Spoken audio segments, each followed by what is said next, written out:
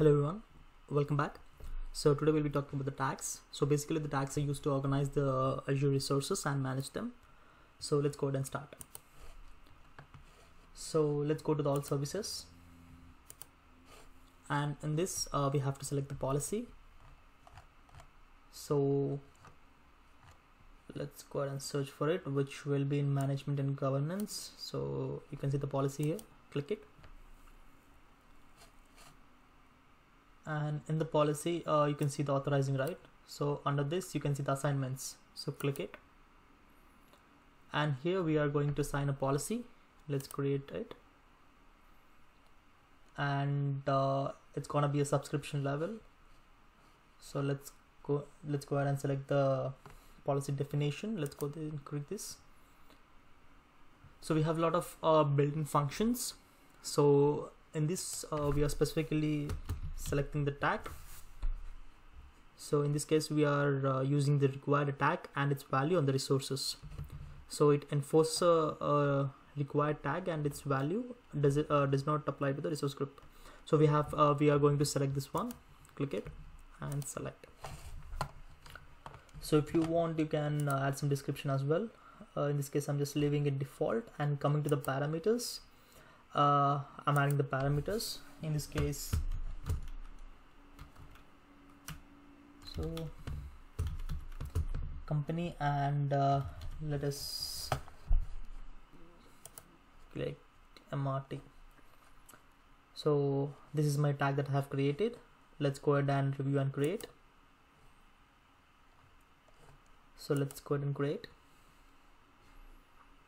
So now you can see it has created. Well, it may take some time. So meanwhile, let's just go and try to create a storage group. So you know where the storage group is, right? So it will be under the storage.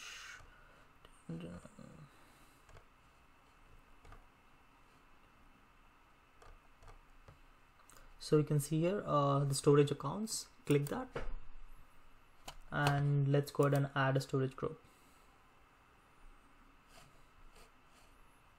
So in this case I'll be creating a new group.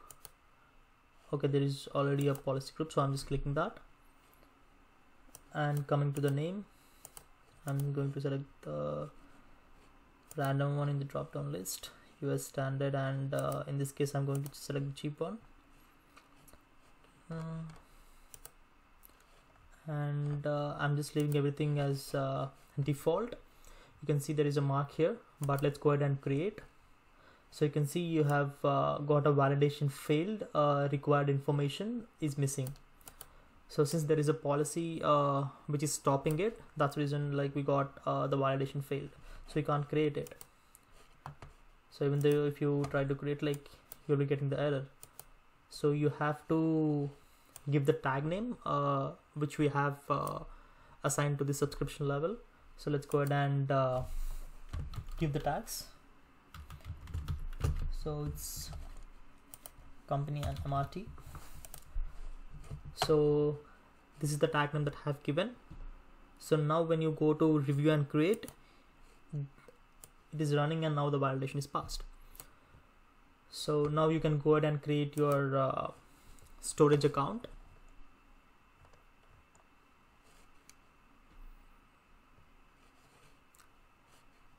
So well, it takes some time. So now you can see like we have successfully created the storage account since the policy has been satisfied by creating the tags.